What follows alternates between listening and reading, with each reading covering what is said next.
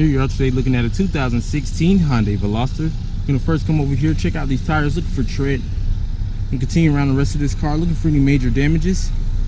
Not really gonna see many scratches, scrapes, or anything like that as we're going around here.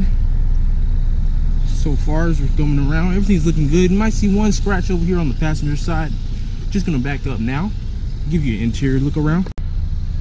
Starting over here on the driver's side, you're first gonna be able to see you're gonna have fully powered locks and windows for your seats. You're gonna have nice soft leather, black and silver interior. You come in here, check out your mileage, and see that you're gonna have 19,045 on the dash.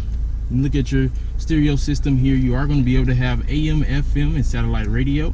CD is also available along with Bluetooth. Climate control is going to be just below here, as you can see. You will also have seat heaters on both sides. You will also have additional power ports along with USB and auxiliary.